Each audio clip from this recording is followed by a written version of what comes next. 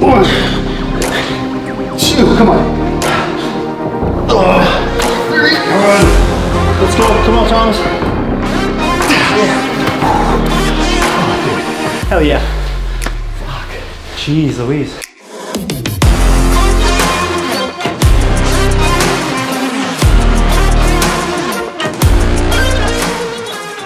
What's going on, everyone? Thanks for joining us. I am with Thomas DeLauer today. I am down visiting him at his awesome gym. We are gonna go through a Persist workout, which is our functional bodybuilding training program. We chose a Perform track workout because Thomas has been doing it for the last few weeks, and there's some things that you've really liked about it, and I wanted to get an opportunity to work out with you, maybe talk about some of the nuances of the training program. But for you, what drew you to doing something like Persist? I was doing a lot of functional style stuff, but I think what I was missing was kind of roping in a little bit of a hypertrophy work too. And that's what I've really kind of grown to like about this particular track with the Perform track, is I feel like, hey, I'm getting some like Metcon style stuff, but I also don't feel like I'm neglecting the hypertrophy work. And I feel like the timing that's set up in it is terrific. But I think the thing I like the most, I just feel good afterwards. And I'm at a state in my life where I just want to feel good. I don't want to just beat myself into the ground, right? Yeah, so that's going to be our goal today. We're going to try and stay pretty efficient with our workout, probably about an hour, maybe an hour and 15 minutes. We're going to warm up. We're going to get the movement patterns of the day, which is hinging. We're going to do a lot of hips, a lot of hamstrings. We're also going to do some pushing. So it's a hinge push day. So we'll get those movement patterns dialed in our warm up, and then we'll jump right into some intensity supersets. Perfect. And from there, we'll finish it out. Okay, and I'll pull up the app real quick. Cool. Our warm up here, then we're gonna kind of move into more of this hinge and scat pre-fatigue stuff, which Marcus will walk us through, but super intuitive, super easy to follow. So let's rock. Yeah.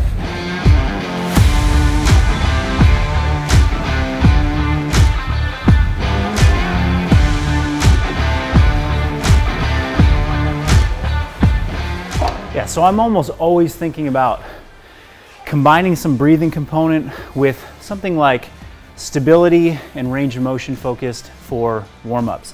So it's always going to be something like a cardio tool, and then for the scapular push-ups, since we're going to be doing a lot of pushing today, just like to get the upper body moving, and definitely the shoulder blades moving through a good full range of motion.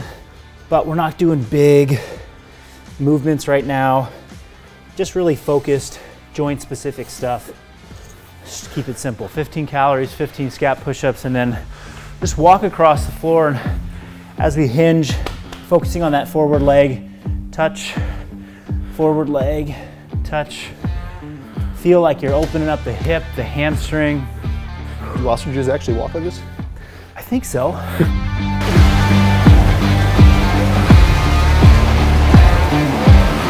I like these warm-up formats where you go through multiple rounds of kind of moderate reps, and that way each time you can kind of extend your range of motion, build your effort a little bit. It's like getting into the gym and getting started with something pretty simple where you don't have to think too much, and that way you're not wasting a bunch of time. Yeah, like, for sure. Oh, I got to get all this equipment out. What am I going to start with? It's like jump on the rower, jump on the bike, start breathing, and just get moving.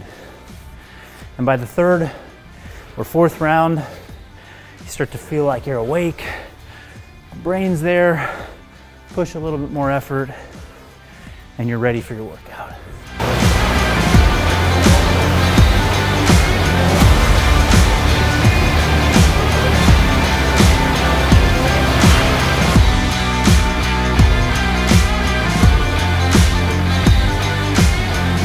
Solid? Cool. Warming up, very much about like circulation, breathing rate, get the body warm. We did like smaller range of motion, body weight stuff. Yeah. Now it's like, before we get into lifting, and it could be, we're gonna do those kettlebell complexes or barbell complexes, it's, let's pick 2 weighted exercises that we can do for those same movement patterns or those same parts of the body. Okay. That are going to be a little bit like a gradual increase into weight training. So it's like we got body weight and breathing, we're gonna do heavier weights or harder, more challenging complexes. What's a middle ground? Because like, I feel good, but I'm not ready to go and lift something maximal. Exactly. So we're gonna do trap 3 raises, and we're gonna do seated or, you know, dumbbell or barbell good mornings. Okay, perfect. And actually, while one person's working here, the other person would just be here. Try and keep it like a 45 degree. Oh, perfect. So on this guy. That's perfect. And then on this one, I mean, I know you reviewed this with Ben, but, but this is great. I'm always just thinking about, I like to keep, you know, with the bench height's perfect. You want your hips slightly above your knee. You don't want to be in like a deep seated position. And then for me, I always think about bringing my abs below or between my thighs. Got it. I'm not trying to like lower my chest because that kind of gets people into, you know, rounded back, slightly unsafe position. So I'm thinking belly button to floor and back up. Perfect.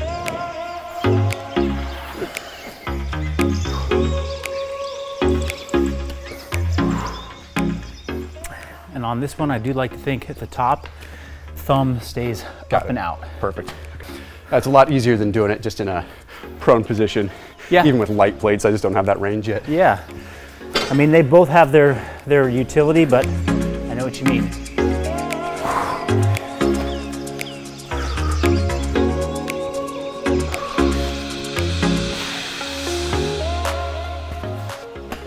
I would say like for overhead squat stability and strength, like this is one of the better of the scap exercises. And when you do it with a lot of like intention focus, this is like this trap 3 raise is really meant to teach good stability in your lower trap. Okay. So just avoid shrugging your shoulder up and just sort of keep it depressed while you're lifting. Okay. Feels good. Yeah, and you're definitely doing like a much more challenging variation with this plank position. So I'm sort of in this like tripod, but this works great too. It's just another way of like building in some, you know, stability and some isometric work on your other side. I like that. I'm gonna do it this time.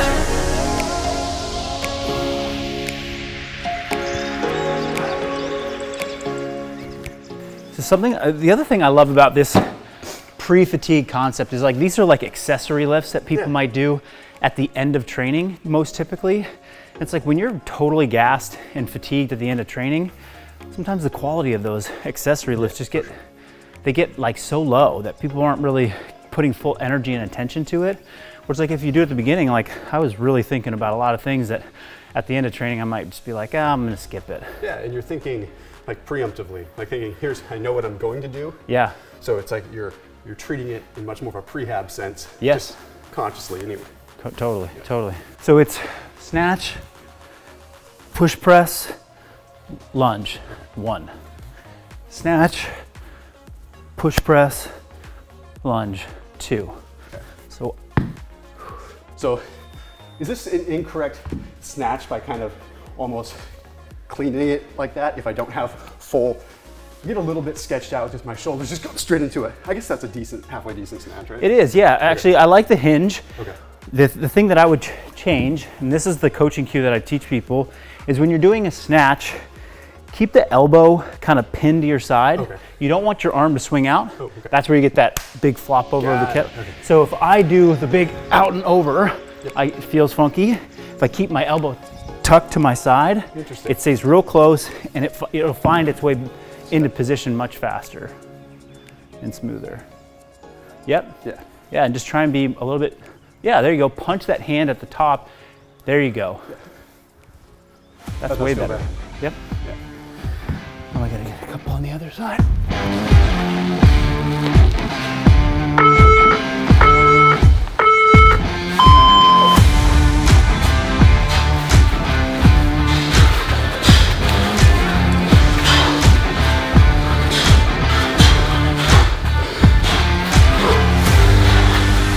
I get the wobbles a little bit. Yeah.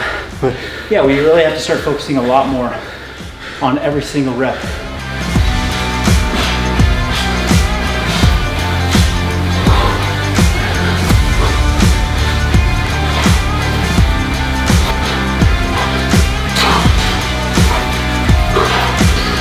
And yeah, you found yourself falling behind, that's why we offer up like ranges. It's like you could go down to 4 complexes instead of 5.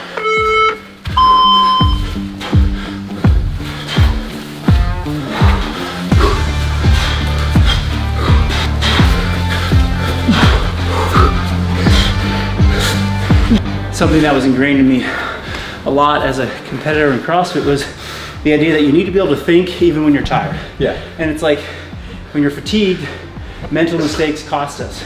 So I love these training formats that make you kind of have to think while you're getting tired. 100%.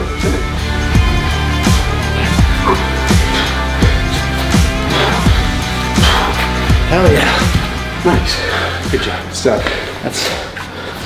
Have you done much lifting with tempo in the past? Has that been a focus of yours ever? I used to like time under tension stuff a lot, so I paid close attention to tempo. Yeah. But I wouldn't say I was doing tempo specific work. Yeah. You know, just paying attention to it. Got it. Got it. Cool. Well, this one is what is? Just reference the. So there's tempo on the push-ups, not on the sumo deadlift. So we're just gonna pull heavy for, 4 to 5 reps, and I'm just thinking like not like reset at the bottom of each rep, so not tap and go. And then there's really there's no rest, just moving right into the push-up. So like finish your set, kind of slow walk over there, but then get right into those tempo push-ups. Perfect. And that one's for 10 with a 2-second lowering. So really just controlling the eccentric up fast. And if it feels, really manageable, then we'll start loading plates on each other's back. This is perfect. This is a perfect example of like why I think this is so effective. Like this is the kind of thing I wouldn't see in a typical, even functional workout normally, where we're combining sort of this deadlift with almost hypertrophy tempo work. Exactly. That's what I really dig. It's like I can feel like I'm still getting, like it's always a toss-up. Like sometimes I'd find myself doing a Metcon in the morning and hypertrophy work in the afternoon because I don't feel like I didn't get quite enough of that stimulus I really want. I feel like my central nervous system is fried, but I don't feel like I actually got that muscle stimulus I really wanted. Here I feel like I'm getting both. Exactly, and I think people love that. They love to see their metrics change, like they chase performance. That's a really rewarding feeling. Yeah. But they also want to feel a pump, and they want to get their muscles to grow and be 100%. really metabolically active, and that happens a lot more with higher time under tension, higher rep ranges than it does with this. You can go a heavy set of 4 on the deadlift, but that's not going to increase the metabolic sync of your muscles as much. Yeah. And this has been great. Like sumo deadlifts have been great. I've got L4, L5, L5S1 ruptured discs, and sumo I can actually get more range than I can otherwise. Not great, but better than a kick in the teeth, right?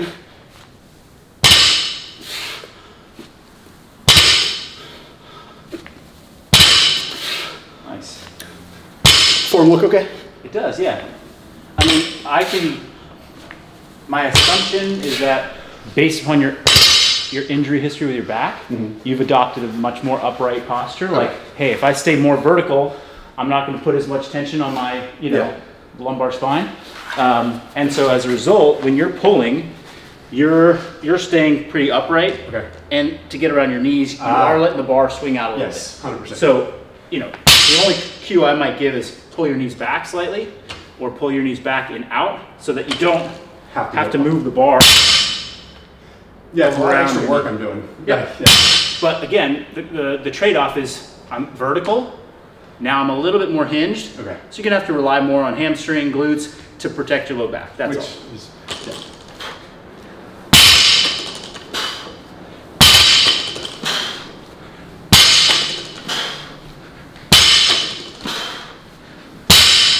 Nice.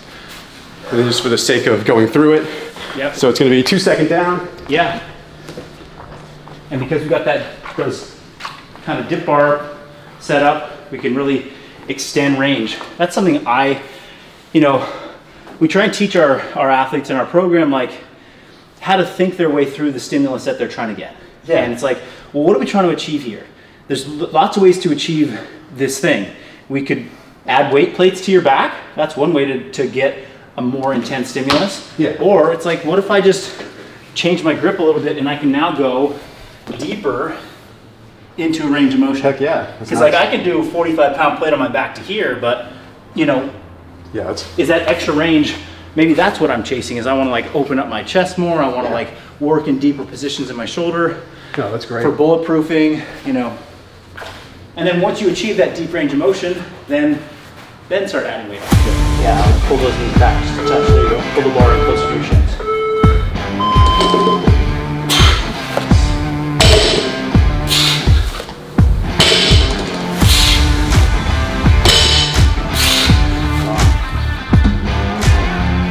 Nice.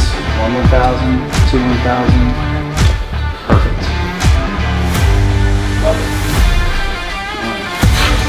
That's exactly a minute of work, so that'll be just how I'll measure my time.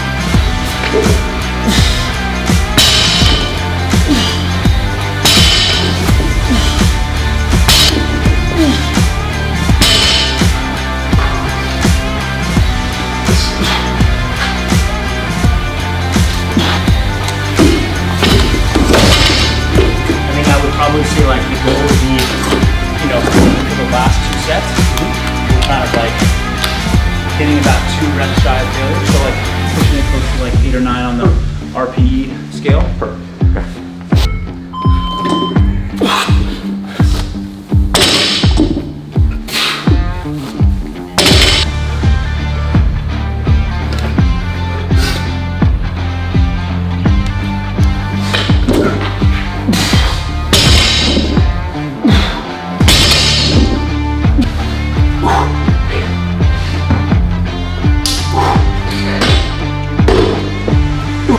Push-ups are humbling when you just really stick to good tempo. Yeah, good range. All it takes is that. Back injuries from many years ago, or? Originally leg press injury like 10 years ago. And then reared its ugly head again. It always was doing something really simple. I was doing RDLs like super light, and it was right after my son was born. Oh. So crazy sleep deprived. Yeah, of course, yeah, right. And yeah, all it took was 135 to do it, you know. So now I'm just cautious, but you know, being able, like, doing more deadlifts has helped me. Yeah. It's contrary to what people might think. It's like actually doing the movement and just being smart about it. Yeah.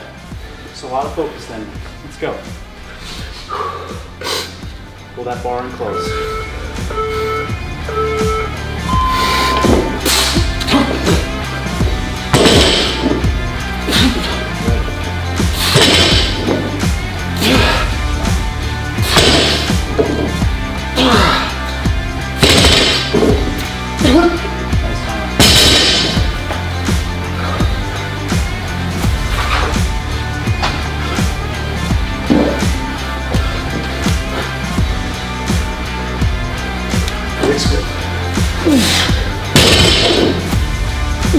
Nice, man.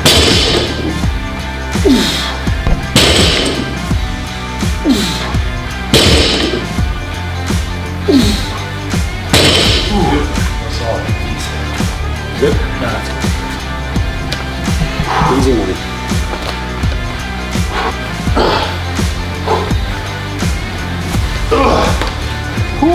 Where's that other chain? Yeah, right? Oh yeah, it's on your back.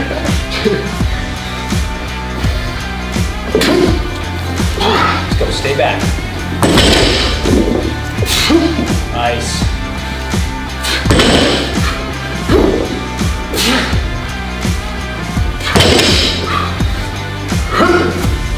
Oh yeah. We'll need that forward. Good set, great set.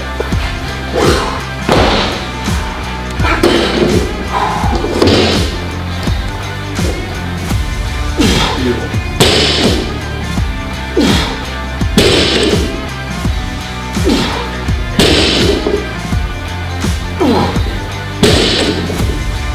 Nice.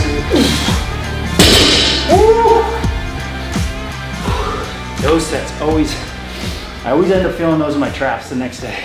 That was really solid. Yeah. That felt great. It's a big mental obstacle for me to even go up above 225 on deadlift, just because right. And it's crazy once you have an injury how you just create these blocks. Of course, yeah.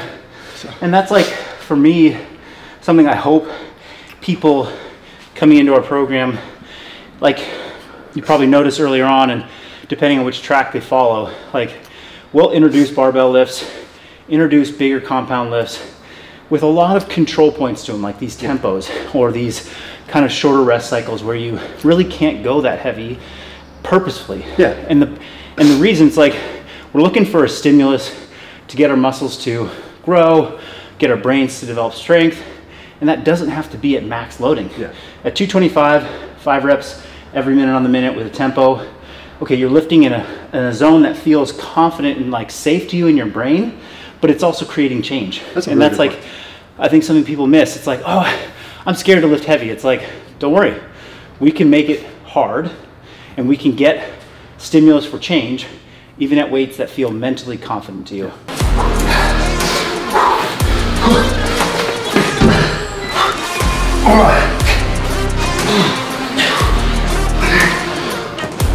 Oh, the shoulder pump! Yeah, that's good. It is real. Like a delt workout like I've never felt before. That's a decent amount of volume. That is, yeah.